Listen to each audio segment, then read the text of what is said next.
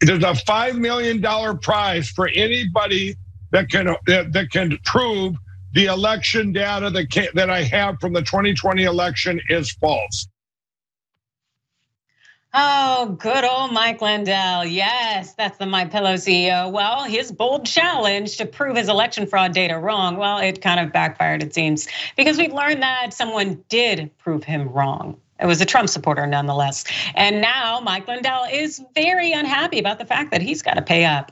Now, this all started in 2021 when Lindell claimed that he had evidence of voter fraud and offered $5 million to anyone who could prove him wrong. Yeah, of course, well, the evidence offered by Lindell it wasn't even weak, it was just pathetic, as we all know.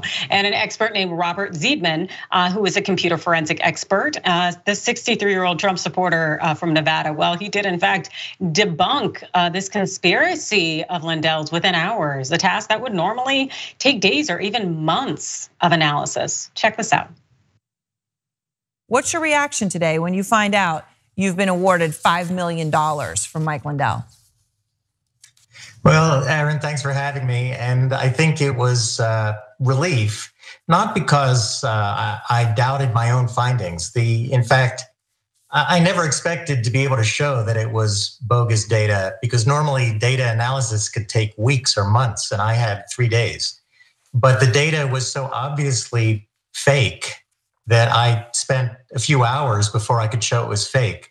I always worried, though. Mike Lindell has a lot of resources, a lot of money, and you never know. I think the court system generally, justice is served, but not always. And so I was never sure if I was going to be awarded the money. And more than the money, I really wanted the public to know what was going on. Well, and that's what you've accomplished. I mean, amazing. You'd say you'd think it would take you, could take you months, it took you hours. Yeah, Zeidman seems to be pretty good at what he's doing. And this is what happened when he tried to get his money. Well, Zeidman approached Lindell management, which had organized the contest, and asked for his money. They refused, but the competition's rules stipulated that any disputes would be resolved exclusively by final and binding arbitration. So Zeidman contacted a private arbitration panel who on Wednesday ordered Lindell to pay up, according to copies of the 23-page ruling obtained by CNN and the Washington Post.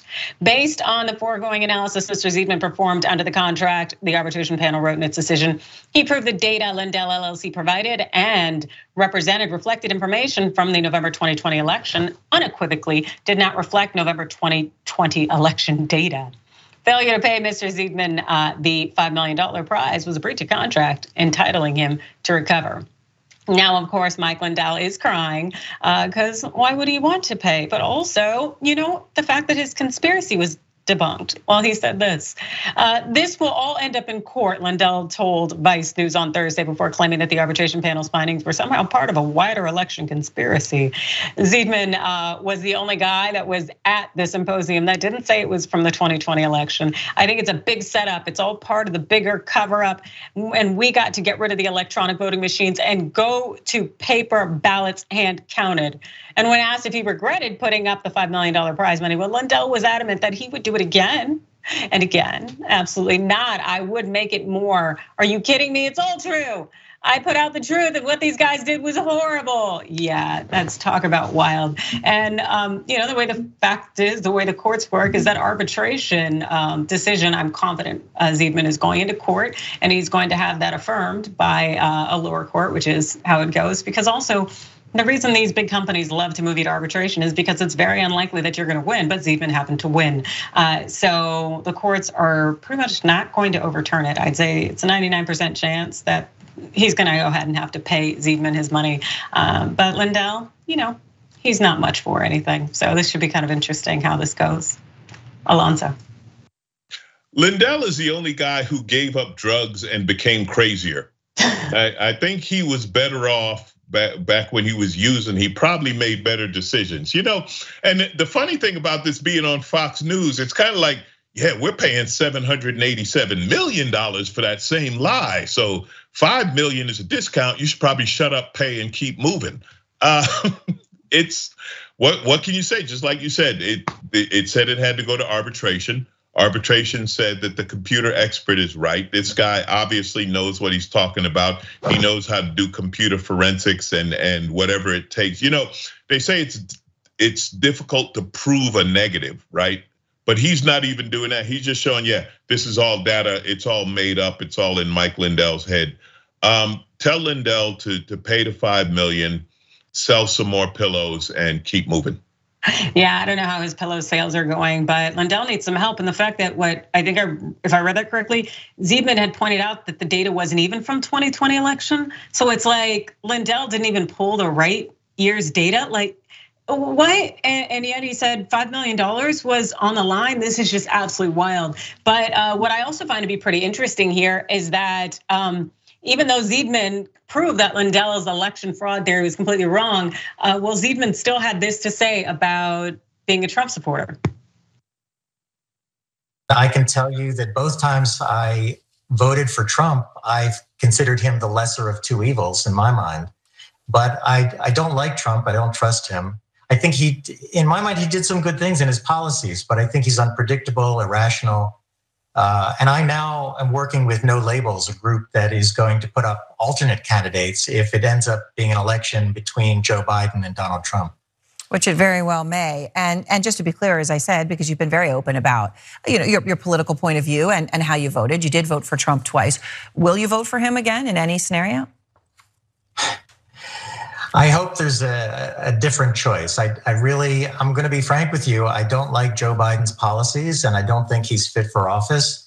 I like Donald Trump's policies, but he's very, emotional and erratic, and I think he could change policies in an instant if he just decides to. It's kind of unpredictable. So I really hope there's a different choice. Yeah, it'd be nice to be a different choice, to have that available. But I think it's really interesting for Ziedman and what he did in terms of a lot of people like to think that Trump supporters are ignorant or foolish. And clearly this man is not. He is highly intelligent, yet he still thinks that Trump's policies and way of going about it, that he'd probably still back him for president in the event of a showdown between Biden and Trump. That's a really scary thing. It tells you that there are plenty of intelligent, intellectual people out there who will still back Donald Trump. Alonzo, any thoughts? Yeah, the funny thing is he's calling Trump emotional, and there are a lot of intelligent, educated, professional, whatever you want to call it, Trump supporters, and they vote based on emotion. And the emotion is, I hate the same people you hate. That's how it works.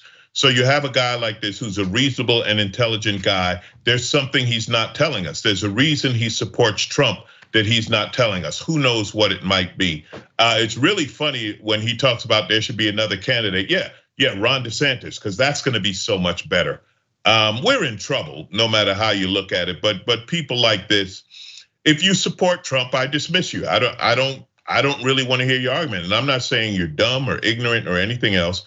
I'm saying that Republican psychology of I hate the same people you hate, they're out to get me, blah, whatever it is, that's what powers, in my experience, dealing with people like this, listening to people like this, that's what it is. They're out to take my gun or something. Adrian, I can't tell you how long I've been waiting for Barack Obama to come to the house and get the gun. I want to meet him. And he's been headed here since 2008.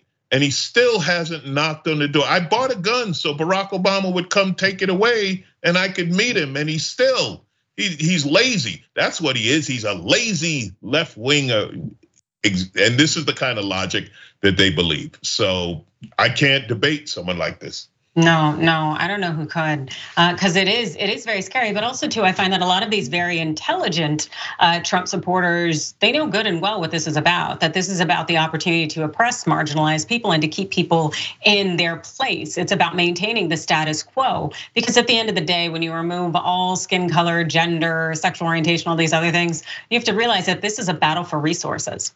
So even if you think of it back in the day when you have cavemen and whatnot, people were fighting for resources, for opportunities, for access to things. And it's the same thing going on today. So whether these right-wing Republicans use racism, sexism, homophobia, transphobia, all of these things to scare people into making them think that their resources will be taken away. It's all the same mantra and it continues to go on century after century. What were you saying?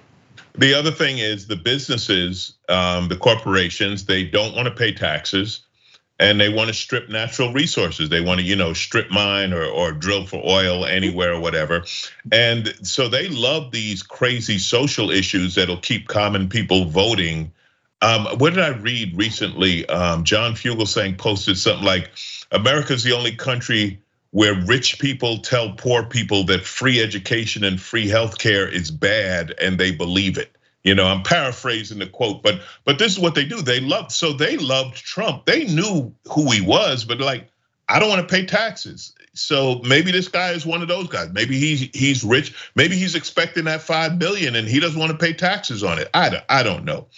But as you said, the attack of marginalized groups, the fear of losing your resources, which is an unjustifiable fear, but a definite motivator, is part of it, and the financial aspect is another. We saw what happened when they eliminated the banking regulations.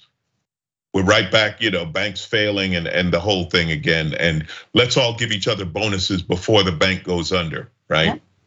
Yep, just the hoarding of resources. That's what these people are doing, and making these fear-mongering agendas to get people to think they need to hoard their resources by using us, them kind of rhetoric. It's absolutely disgusting. Thanks for watching The Young Turks. Really appreciate it. Another way to show support is through YouTube memberships.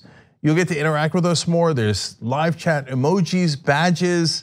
You've got emojis of me, Anna, John, JR. So those are super fun. But you also get playback of our exclusive member-only shows and specials right after they air. So all of that, all you gotta do is click that join button right underneath the video. Thank you.